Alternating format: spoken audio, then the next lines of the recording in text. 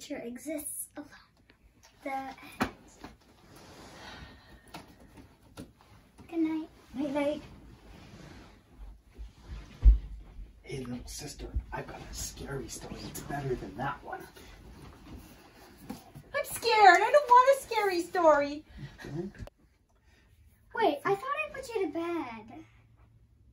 And what are you doing in here? I told you to go into your room. He's reading me another bedtime story, and I'm scared.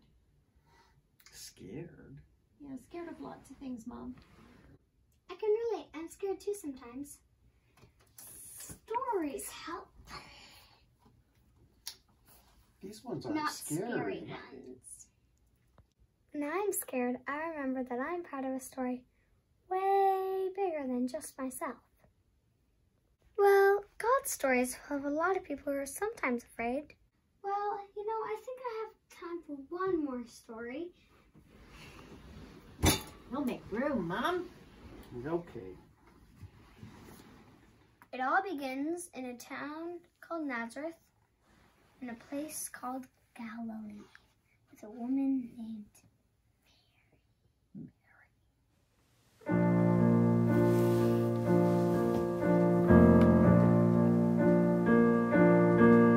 An angel went from God to a town called Nazareth, to a woman whose name was Mary.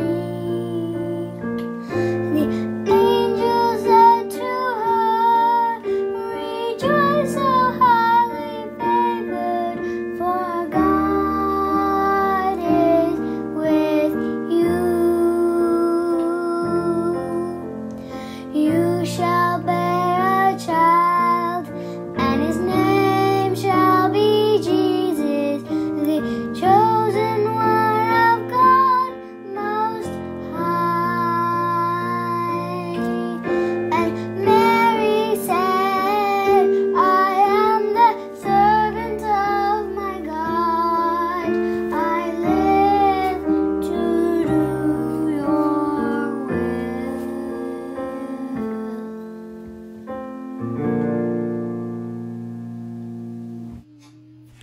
Joseph is troubled by Mary's news that she is to have a baby.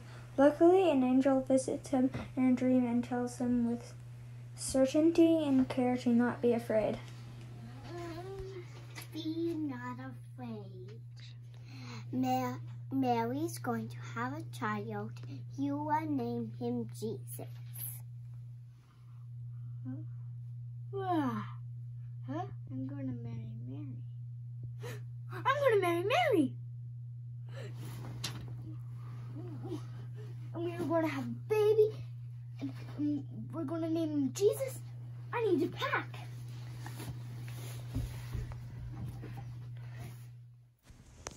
Elsewhere in the Roman Empire, Citizens of Rome, it is I, your Lord and Savior. Good Shepherd, Light, Way, and Prince of Peace. Caesar Augustus. First, I'd like to say you're welcome for all the great things I've done for you and you and you and you and you. There's never been an empire as powerful and glorious as me. My empire is vast. You people are obedient. And you owe me so much. So much. Citizens, I'd like to count you. Yes! Let's get a good head count so you can all pay me what I'm owed. Go to your hometown and register your family to show proper appreciation of my awesomeness. I decree it to be so! Farewell, my faithful children. May you know my magnificent ways. In order to satisfy the imperial command that all individuals return to their ancestral towns, Joseph and Mary undertake the long journey to Bethlehem. Finally, this baby is not going to wait much longer. Where are we staying? Ooh, did you get a room at that nice inn I like? The one with the good continental breakfast? Not exactly. It was full. Oh no. What are we going to do? Sleep outside with shepherds? Stay in a stable with donkeys? What? No! Who would do that? Joseph, this baby is coming soon.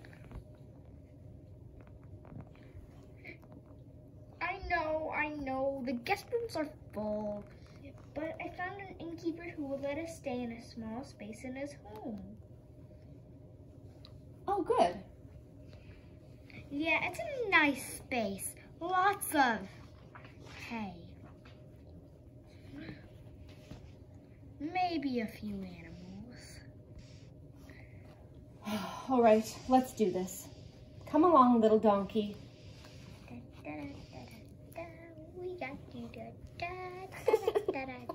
Bye-bye. Okay, Mom, stop. I really don't want to hear about that birth part. Well, the Bible doesn't really tell us anything about the birth part. All it says is that Mary had the baby, wrapped him in cloths, and put him in a manger. Oh, okay, then you can keep reading. But those are important details to remember for the next part of our story. It takes place in a field. There were shepherds living outside in the fields nearby, watching over their sheep. But they were about to be threatened by some powerful angel messenger from God. But they would soon realize not to be afraid.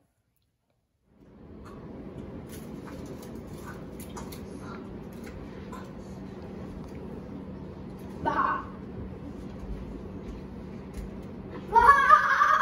Glory to God in the highest.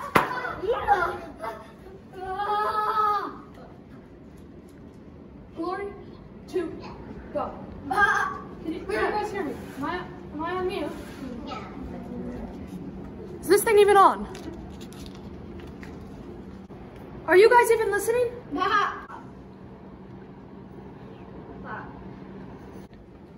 Do not be afraid, for I bring good news that will bring great joy to all people. Today, in the town of David, a Savior has been born to you. He is the Messiah, the Lord. He will be assigned to you, and you. You will find the baby wrapped in cloths, lying in a manger.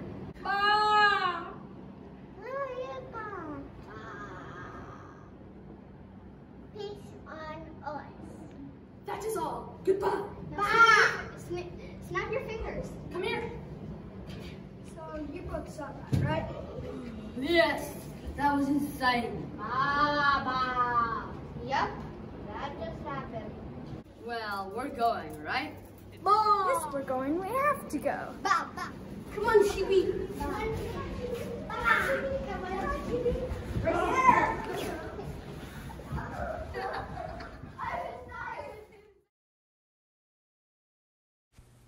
So they hurried off and found Mary and Joseph and the baby who was lying in the manger. That was a miracle. It was exactly how the angel had described. The baby was wrapped in cloth and lying in a manger. Friends, I don't know about you, but I think we've seen something amazing tonight. I think the world is changing. Yeah, but why do you think we got to see it? Nobody cares about us shepherds. We're poor and don't have very much power, right? I have no idea, but the baby's mother, Mary, acted like this was exactly what was supposed to happen. Like this was meant for people like us. Maybe the baby will lift up the lowly. And bring down the lofty, wouldn't that be something? It sure would. I bet there's no limit to what this baby can do. Wow, Mom. I can't believe how brave everybody in that story was. Yes, all of them are brave, I think. Yeah, even though they were afraid, they all realized that the birth of Jesus was going to change the world. Are you feeling safe and sleepy? Your story is coming to an end. Yeah, I feel safe and warm and sleepy now. But it's not really the end. But why not? She has to get some sleep or else she's going to be a grump in the morning. But this is just the beginning. Jesus is born. He grows up. He changes water into wine. He heals people. He flips tables. Wow. Yes, you're right. Jesus' birth is just the beginning. We have a lot to talk about, but it's late. Tonight, let's focus on this special moment. This one night that brought us Jesus. That we might remember that God is with us. Oh, that makes sense. I like that story. God's story is unfolding with more good news every day. And in the end, all things will be made right. That doesn't mean that we won't be afraid along the way. But we can trust that love and justice will have the final word. Wow. Thanks be to God. I'm ready to go to bed. Night, night, Mom. Can you please take your book and go to your room too, please? Okay. Good night. Good night.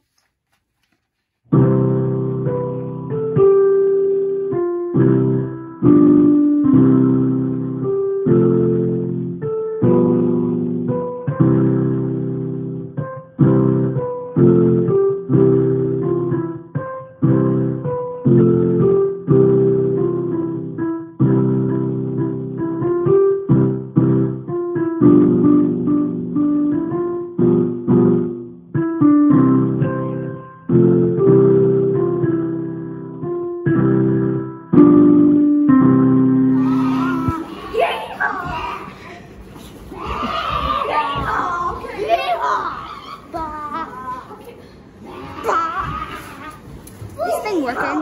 Bah.